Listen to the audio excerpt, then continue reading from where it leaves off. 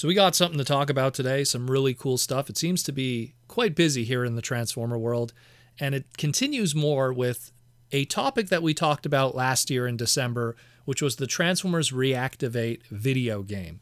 We had a whole bunch of different stuff that was shown and teased to us over that last year, and it was screenshots. We got the final trailer for it. We had some leaked FMVs and scenes from the video game that got taken down from YouTube. You know, a whole bunch of different things, listings and what the toys potentially are going to be, the story.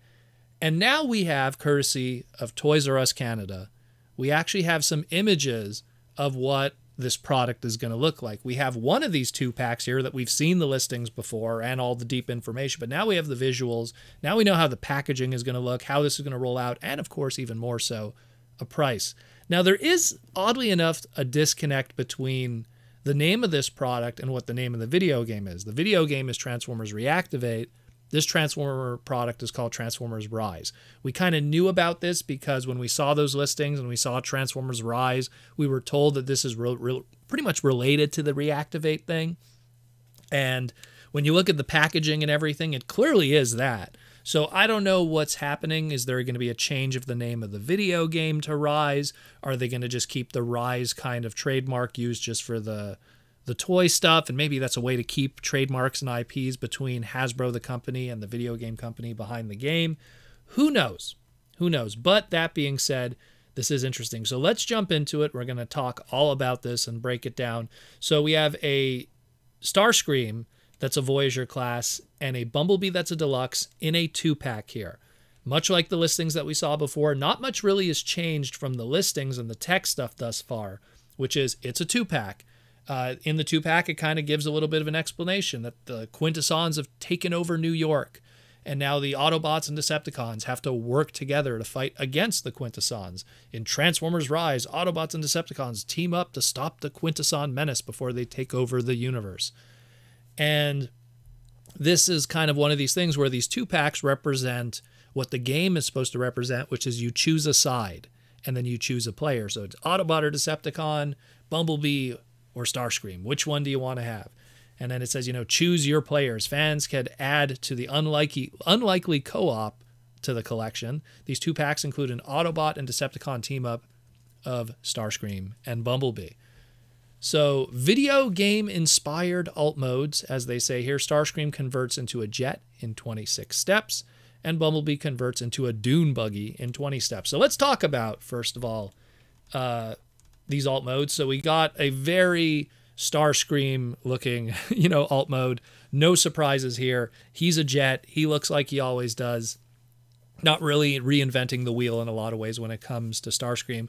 With the Bumblebee, we do have a dune buggy this time, something that's a little more off-road action. I guess it kind of works because it's probably going to be a, you know, battle-ridden, damaged environment in New York and going over crevices and damaged and falling buildings, and a dune buggy off-road kind of Bumblebee works out like that. One of the things that they mention with the description here too is the battle-damaged deco and accessories, which if you look at the alt modes, you could clearly see there's a lot of like darker areas that are not uniform on it. Like Starscream on one side of his wing, he has some darker area. On Bumblebee, it's all over the alt mode. I guess, again, to kind of convey that rugged, weathered environment that they're going through in a war against the Quintessons. When you look at the Bumblebee and the Starscream, they also have very clearly notable alt mode weapons. Bumblebee has 2 guns that are clearly sitting on the front of his hood, and Bumblebee you know, normally is not someone associated with weapons, but yet here they are right on the hood. And Starscream, of course, 2 Gatling guns. They clearly look like Gatling guns in the place of what would be his null rays or something in the jet mode here. This is obviously to convey in the video game. Anyone who played like War for Cybertron or Fall of Cybertron, you know, in the alt mode, you were just as armed and battle ready as you were in the robot mode. And this is kind of to convey that too, where even in alt mode, Bumblebee has guns that he could shoot and everything, and the battle damage and stuff. So it's pretty decent. When you get into those robot modes, and again, Starscream doesn't reinvent the wheel too much. It looks like 99% of Starscreams we've seen before, whether it be the shoulder vented kind of thing going on, the wings in the back, the null rays on the wrists. it's a Starscream figure, just in a different shape and a different coat of paint. You put it next to every other Starscream we've pretty much gotten before, with the exception of a few Unicron trilogy versions. You pretty much have the same silhouette, whether it be animated or, you know, even going to like all the different reincarnations that we've had from Cyberverse and stuff. It's just that's the general look that they're going with here. So no big surprise there. Again, that black paint deco is seen in specific areas, not creating a symmetry. So again, his left shoulder has the black paint while the right doesn't, to again emphasize on the battle damage and stuff. I'm pretty sure at some point in the future they're probably going to take these molds and release them individually without the battle damage on it. Or alternatively, you know, it's a seeker mold, so that means there's probably going to be a lot of repaints into other characters, and when they do those repaints into other characters and other seekers, they could also reissue a Starscream without the battle damage, and then you get another sale out of it. So I could see that with the Starscream. The Bumblebee, again, the alt mode being very unique leads to a very unique kind of robot mode, and it is a very different kind of Bumblebee. Still shares some of the aesthetics. It's kind of a fusion of taking a Generation 1 Bumblebee and also, let's say, a Rise of the Beasts, you know, off-road dune buggy kind of Bumblebee, even though it wasn't a dune buggy in the movie, but he did have the big off-road wheels. You kind of fuse the two together, and you kind of have that happy medium. With the wing kind of doors on the back, the chest still makes the front of the vehicle, but it's not 100% a movie Bumblebee, but it's not 100% a traditional Generation 1 Volkswagen Bumblebee. Even the head sculpt kind of conveys that too. It's a mixture of the two. And again, those two guns that were on the front are now two double-wielding Gatling guns in his hands. Again, that video game element. You could see the battle damage on one wing, but not the other. So they're really trying to play in that these are like these battle-weathered kind of characters from the video game, and, you know, bringing that video game storytelling into the plastic form to be retold in your playroom on the floor, if you will. They also say here, Rise theme packaging. Rise figures feature special packaging inspired from the Transformers Rise video game with still images from the game. Look for more Rise figures to capture moments from the video game sold separately. So the background of the tray looks like it doesn't really convey much in terms of like that. I mean, I was thinking when they were describing it, something similar to Studio Series where they have the background of the tray could represent a scene from the movie. Maybe it's something that isn't shown here outside of the back of the package. Back of the package has two screenshots from the game, but the tray backing or the cardboard backing doesn't seem to convey that, unless it's something we're just not computing right now. But again, it says the Rise video game. So is there a rebranding of Reactivate into Rise? Is there something that maybe, like I said, is a licensing issue? There is something that was absent from the last listing, which was the mention of weapons being shared between the characters. But I mean, at the end of the day, the 3mm peg or the 5mm pegs have been pretty standard with Transformers. So you could probably, swap them anyways. But again, that was also the more play up an element of, in the video game when you pick up weapons and you can share them among different characters and stuff. So pretty interesting. So let's talk prices. This is on Toys R Us Canada. So the price of this pack is $97.99, so $98 Canadian.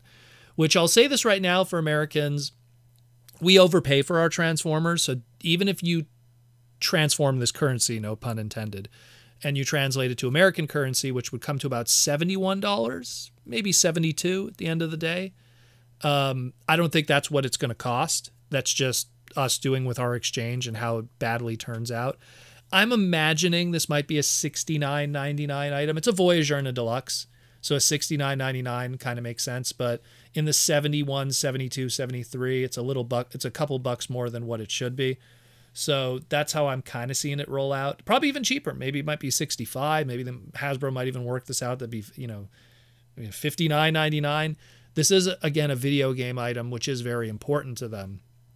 Because I've always felt that if you want to grow the Transformer brand, you got to also attack areas where you're losing the Transformers brand.